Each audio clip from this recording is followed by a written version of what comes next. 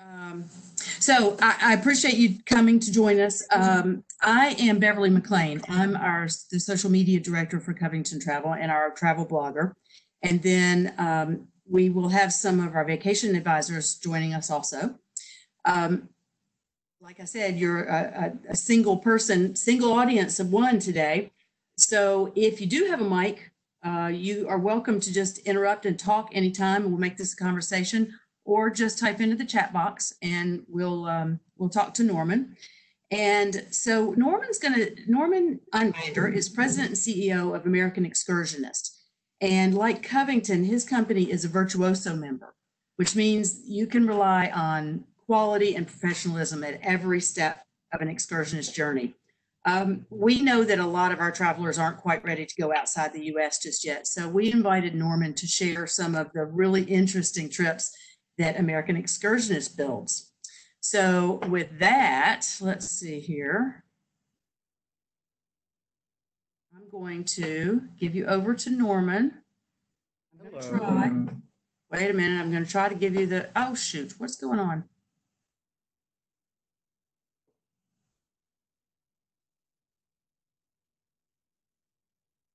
I'm sorry, Norman, hang on. No worries.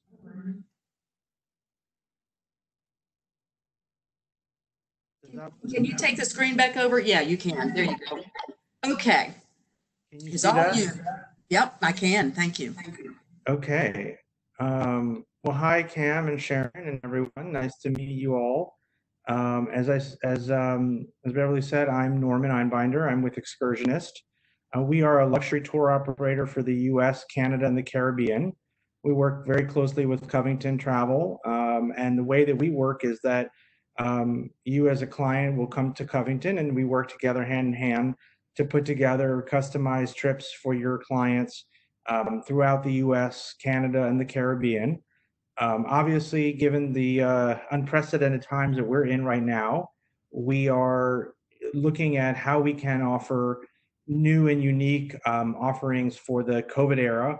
And a lot of Covington's clients have come to them asking for specialized road trips and other things that might appeal now. And so we wanted to kind of give you a quick overview of these new products that we're offering, and then, take as many questions as you would like. So we've created a new brochure called On the Road Again, which is very appropriately kind of getting folks to think about getting back on the road and what that would entail now. A little bit about us. The company is 10 years old. I founded the company with two business partners. We are based in Miami, but we have folks all over the US and Canada and the Caribbean that work for us. I was mentioning that I grew up in Virginia, grew up in Norfolk. So I am sort of from the age of one, I lived in Virginia. My folks still live there. Went to UVA for both undergrad and graduate school. So I am a Who and very proudly Virginia, and then moved up to Arlington for first 10 years of my life. So I do know the state very well. I was just staying in Charlottesville during the COVID thing and visited Richmond while I was there. So we know where you guys live and understand the geography and where where you're trying to go in this time.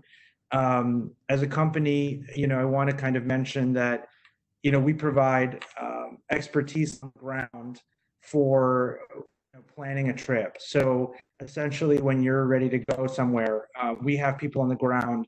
We only offer experiences, hotels, and tours that we know and that are really focused on areas that we're experts in. We have a lot of very unique, bespoke experiences that we offer. Everything we do is bespoke. Everything we do is customized. So if you have a family and your kids are interested in canyoneering, we've got canyoneering experts. If you're interested in history, we have historians. We can get folks back behind the scenes of museums and a lot of different, private experiences as well. We try to provide unparalleled value because of not only great rates that we have with hotels, but also all the experiences. And I think the most important thing during this sort of crisis is that we provide 24/7 concierge support. So that means is when you're on the road, you have someone that is dealing with you from the beginning to the end. who essentially supports everything that you do. If you have a question on safety, if you have a concern about something, you literally have them on speed dial to support you. If you want to change your tour that day, if you want bookings for restaurants, we do all of that as part of your package when you book with us. I do want to mention that for the COVID response, we've worked very diligently to provide very, very careful health and safety standards and practices. We have hired an epidemiologist on staff to create our policies. And when it comes to the hotels that we are booking, as well as the guides and the transportation services, everything is very much focused on your safety. We are only offering private tours and tours with guides and drivers that we know well. And we're very much checking all of the protocols of our partners to make sure that they are following CDC guidelines and much more than that. And we're also offering a flexible and worry-free cancellation policy so that you can book with sort of, you know, lack of worry that if something changes in this new environment, that you're always able to you know, get out of it and change your trip or get a refund. We offer a lot of different modes of transportation for your trip. So clients, you know, could self-drive, meaning they could get in their own car and start driving and go do their road trip on their own in their own vehicle. In that case, we would put together the road trip, the hotels, the tours, and you would use your own vehicle. We can also provide rentals. So if you are looking to rent a vehicle, we can do that for you. If you're looking for someone to drive you, we do have chauffeur driver guides that can drive you throughout your trip. That could be from your doorstep, or it could be that you fly somewhere and then essentially we pick you up whenever you arrive and take care of the rest. We can book private aviation. Obviously, not everyone wants to book their own private jets, but we have a number of different options. Some are much more affordable than you might think. And some people are looking to avoid commercial air completely, and that can be an option for some people. We are offering a lot of motorhome rentals now. The ones that we focus on are the luxury ones. So these are the larger vehicles that they have a driver, but we also do have compact RVs that can be driven by you. There are limits in terms of what's available in the Virginia area to rent, but we can always bring an RV to you if that is something that you're needing. It does affect the price, but it is something that is possible. And then I have a question about that. Sure. I was wondering what if you have an RV, if you have a driver for one of these big motor coaches or RVs, where does the driver stay when you're camping? Yeah, so typically the driver will set you up for the evening or for whatever you're doing, and then essentially they'll hitch a ride with an Uber or find a way to get a taxi, and they will stay at a local hotel in the nearby area. In some cases, they've even camped out. So if you're out in the middle of the park, but you want your RV driver nearby, they'll camp out, you know, maybe, you know, so you have your privacy as a family, but they are, you know, nearby if you need anything. So we've done, you know, a number, but obviously we want the driver to give the family privacy where they need it, but be there if they need to deal with, you know, the AC's broken, or, you know, they need to fix the satellite TV and, you know, for the evening. So the nice thing. That's like the best of both worlds. Yeah, it's great to have a driver, because I actually grew up traveling in Winnebago quite a lot. I mean, literally all 50 states. We went all the time.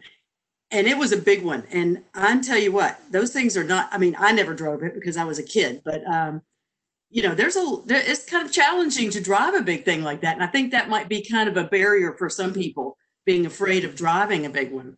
It is a barrier. And the nice thing about having the ones that are bigger is they really do have room for everybody. You know, they have a bedroom in the back, you know, for the parents. They have multiple beds. They have a nice bathroom. So they are very roomy. They're just big. And so having a driver that's going to take care of, you know, dealing with the waste management and the hookups and, you know, getting them into wherever they want. The nice thing about the big ones is they have big generators, so they can be parked without, the nice thing about an RV park is you've got the services. The bad thing about an RV park is you're in an RV park. So having being able to set up inside of a national park at a very remote destination for the night can be really beautiful. You set up your barbecue, you set up your slide outs, and and you really are like, glamping in the full way there. So there's a lot of advantages. And the nice thing about the driver is they literally can bring the RV right to, the doorstep of the clients, pick them up right from where they live, and take them on the journey. They don't have to go anywhere.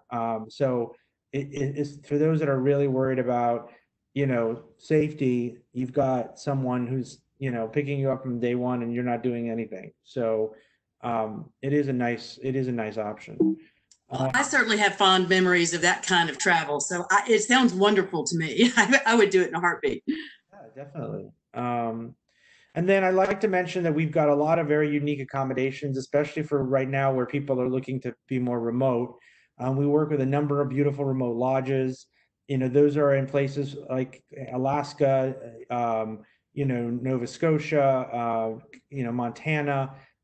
So a lot of remote lodges in remote places that are either in mountains or deserts, where clients can really be, very, very remote where they are. We work with a lot of luxury dude ranches. These range from the really, really, fancy ones to much more sort of, you're really doing the work to you kind of like go horseback riding and everybody else does everything else for you. But we have those in, Texas and Colorado, BC, Alberta, New Mexico, Wyoming, and Montana. We do work with a lot of tented camps. These are more permanent sort of glamping options. And then for those that want to book their own private home or estate, we do have access to these in a lot of different, places. Hawaii, Colorado, we are adding more even in places like Miami. So there are, for those that don't feel comfortable in a hotel, we do have more options for them in private homes. Of course, boutique resorts and lots of really charming little hotels and inns, such as those that you might find in New England. Um, one option that it is really interesting for some people would be the glamping camps. We set these up. These are real glamping. This isn't, fake glamping. So you are inside the national parks in many cases. You are completely remote and away from anyone else. You have your own guides and your own chef and your own crew, and we set everything up for you. But you are, you're sleeping in a comfortable bed with a real mattress. You have your own bathroom connected to your tent with a, flushing, composting toilet. But you don't have electricity, everything, you are really in nature. So you've got the best of both worlds. You really are camping, but you also are, you've got all the luxuries there. So we love these. I mean, they are not inexpensive because essentially you have to set them up from scratch. You've got to bring in all the equipment. You've got to bring in multiple tents and multiple beds and all that. But they are a great option to combine on a road trip, let's say with, other national parks or with some of the other properties that we work with, as a great option, for your clients. Herman, with the glamping camp set up, what kind of staff is there? You're bringing in, I mean, there's some cooking staff, obviously. 2, 3 people? Typically, it starts with 2, 3 people. So you've got your chef, and you've got an attendant that takes care of everything. But obviously, we can add more staff depending on what you want to do. Most folks, if they're going to go and do that, they also want to do some adventures. So if you're in Yellowstone, typically you'll have a private guide with a vehicle who's with you as well, and that person will take you out into Yellowstone for day trips, for kayaking, for adventures. If you're in Zion, you canyoneering. The size of the crew really depends on how much activity you want to do. Typically, it's a minimum of 2 to 3 people just there to help you set. They're there to take care of you while you're there, to cook for you. But if you want adventure activities, then we typically have more staff there as well. Okay. We love, I mean, the Grand Canyon North is really unique because, the north rim of the Grand Canyon is the least touristed. This is a very remote part of the area. So you're literally on the edge of the canyon, but you're very much in the wilderness. So these are not permanent camps. They're sites, but they're not permanent tents there. Beautiful. Exactly. They're all permitted that we get just for and that is kind of part of the expense, is that they're not already set up. They are, you leave no trace in the national parks. When they're done, we have to take everything down, get everything out of there. So they're just set up for the client, and then, rebuilt when we have a next client. So everything is set up just for the clients. Okay. Sounds fabulous. Yeah, it's a great option. And then, we've got our road trips. So these are ideas for different trips for different parts of the country. I'll go kind of quickly through them. Obviously the Southwest National Parks is a great trip. I mean, obviously, if you're in Virginia, it is a long drive to start. If your clients are comfortable flying, and more clients are comfortable, you can fly into uh, to Phoenix, and then do this whole loop, and end in Grand Junction, or you can do a sort of a circle with starting in Phoenix and ending in Vegas. So you're not, you may have 1 to 2 direct flights, but most of it is still a full road trip.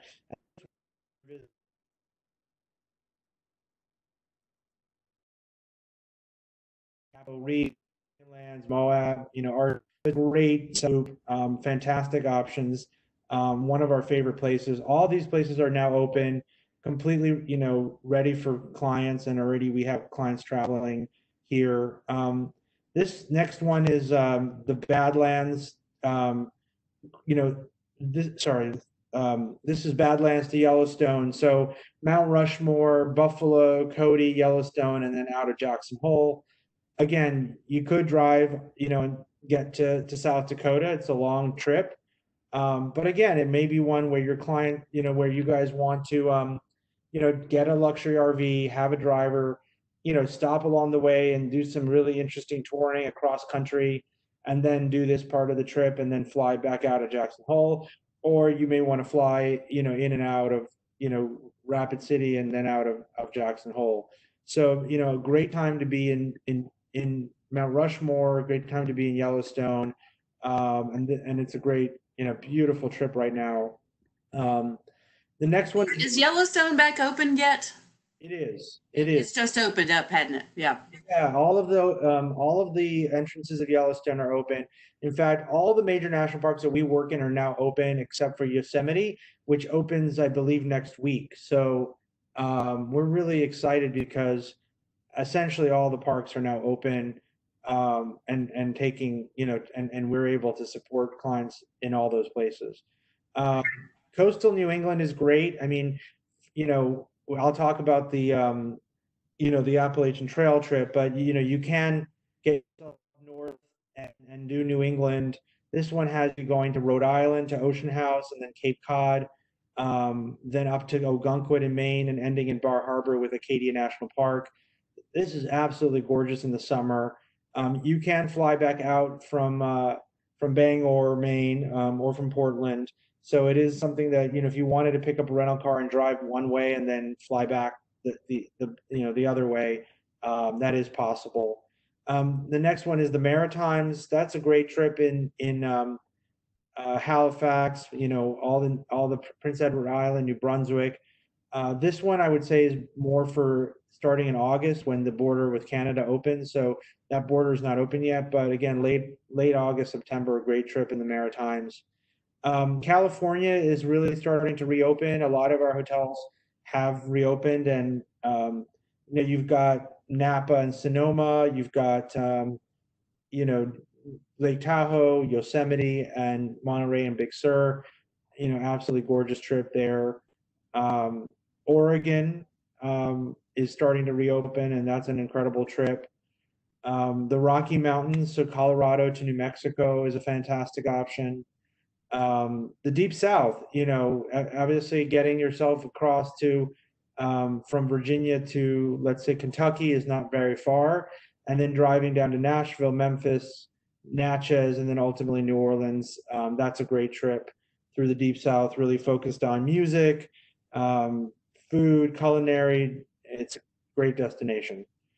This is the one that we were talking about that really is kind of ideal for someone living in Virginia. This is really following the Appalachian Trail and avoiding, 95 and going up north that way. Obviously, the Appalachian Trail starts in Georgia and goes all the way to Maine. If someone wanted to do the drive and follow the whole route, they could, but they could also start, in Virginia and go north or go south. We've got a lot of great touring along the way. The trail goes through Gettysburg, it goes through the Poconos, it goes to the Hudson Valley. You can avoid New York City and then go through the Berkshires and up to the Green Mountains and up to Maine. So this is a great trip. You can obviously do as much or as little of it as possible as you want, but great hiking, great history. We have Civil War historians, Civil War battlefields, a lot of interesting stops along the way that people might not even be aware of. I actually hiked part of the trail even during COVID. Some of the Shenandoah National Park was closed, but parts of the trail were still open, and it's just stunning scenery and a great family trip. So Norman, on these routes that you've just shown us, are these, for lack of a better word, suggested routes, and you have suggested hotels along these ways? And okay, so but it's really geared to be a self-drive type thing. This one is, or with a driver. Yeah, this one is. I would say that probably if you're going to do this one, it's probably better to do it as a self-drive and then stop at properties. You could get a luxury RV, but we've built this to be more of a self-drive, and the distances aren't, the drive, if you want to do the whole thing, it is a lot of distance, but the distances between luxury properties is not that big. There's some beautiful properties in Pennsylvania. There's beautiful properties, obviously, even in Virginia. There's Primland, which is in Southern Virginia. There's properties in West Virginia. There's a great property near Gettysburg.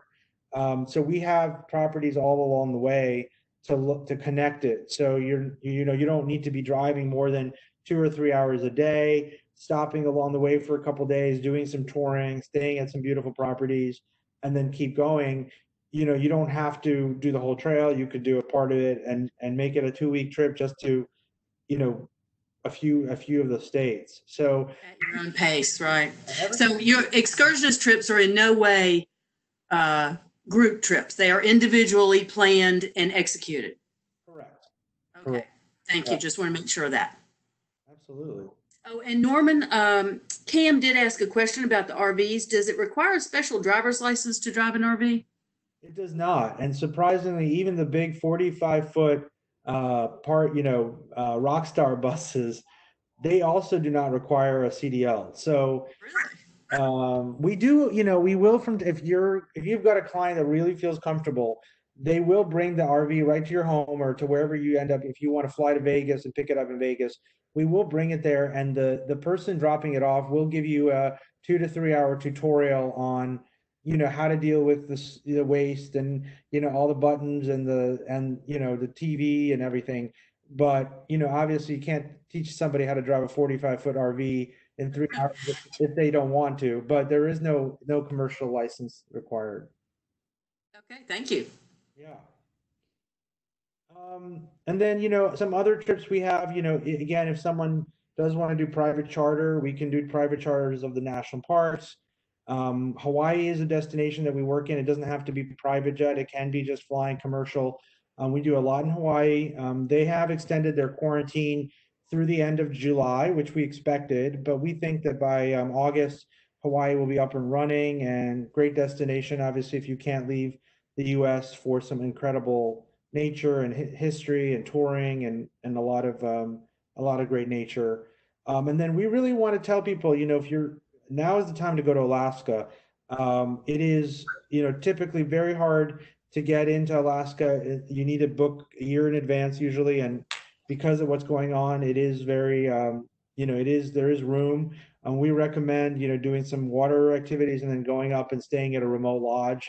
but fantastic year for Alaska if folks are looking to do that as well. So, and then obviously celebrations and retreats. If people want to, didn't get to celebrate that big milestone birthday or that wedding, we can do everything from a private island in the Bahamas to a multi-generational house in Maui to a remote fishing lodge in Montana, where a big family, multi-generational family could get together, completely stay away from the crowds and anyone else, and and do their own thing. So that is us in a nutshell. I will sort of leave it for any other question. I know we have a few new people who join. Yes, we have a couple of more. Anybody have any questions for Norman? If you can't use your mic, you can type right into the chat box.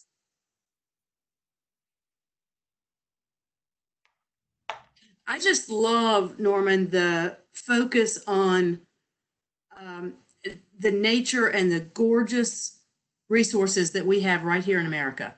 And I think that really ties in right now with people's, we have a lowered confidence of travel. We're a little hesitant to, jet off to Europe right now. Although I do have a trip planned in October. I'm planning to go as long as they're going to let me, I'm going to go. But I just think we have so many wonderful national parks and just gorgeous places. And this is such a nice way to see them in luxury. That's certainly the best way. Well, yeah, I mean, it's funny. A lot of people put, the national parks and some of these other areas on their like bucket list to do later in life. And, certainly they sort of say, oh, we'll get back to that at some point. But, in some ways, if you are comfortable traveling right now, it is the best time to go because, even though there is more domestic tourism now because folks aren't going overseas, it's still, it's still not going to be the level of people that are normally in a place like Yellowstone or a place like Alaska. So you've got less crowds. These are places that, didn't have a lot of COVID cases. They're very remote and, they're just absolutely beautiful, places to go. And we are able to make them, more luxurious. They don't have to be, they don't have to be kind of rough it and do it yourself. And then in terms of, some of the cultural stuff, I mean, people are going off to Asia and, India and Europe and South America, and they do forget that we've got a lot of interesting, cultural things, in our own backyard, whether it be our, historical sites, Native American stuff, Louisiana, going out in the bayou and doing stuff like that. There are some really fascinating cultural and learning experiences to be had for clients, in your own backyard. So we're able to make their trips very much like they would have if they were to go off to Europe or somewhere else this summer. So definitely would love for people to keep that in mind. And, it can always tailored to them. I think Cam had another question. Cam asked about he says, yeah, you got it. Yeah, good time to see the northern. Good time to see the northern lights in Alaska. Yeah, anytime from late September all the way through April and May. So there's a couple different ways to see the northern lights. We do work with some properties that are pretty remote, and they're pretty good likelihood of seeing them. But the other option is to go up to Fairbanks, and there are a lot of different hotels and different ways to do it. You always have to keep in mind that you need time for the northern lights, because if you've got a cloudy couple days, you're going to be disappointed. So the best thing I always say is to try to plan a more comprehensive trip that includes dog mushing, that includes a lot of other touring, and so you're not just going there and sitting around waiting for the northern lights for 4 days. If you see them, great. If you don't, you still had an incredible winter adventure in Alaska. So any time sort of October and beyond is good. Then obviously the further north you go, the more likely you're going to have a good view. That's wonderful. That would, yeah, they say, I saw something the other day said Alaska is the ultimate and the original social distancing because they have so much space and so few people for that space. It's true. It is true. All right. Do we have any other questions? If not, I will say thank you so much, Norman. I really appreciate all this great information. We have recorded this webinar, so we'll be able to share it with some of our other folks. And if anybody online has other questions, see your advisor and they will get those answers for you. So thank you all very much for joining us. Thank you, Norman. Appreciate it. And everybody stay safe and stay healthy. Thank you so much. Good afternoon. Bye. Bye.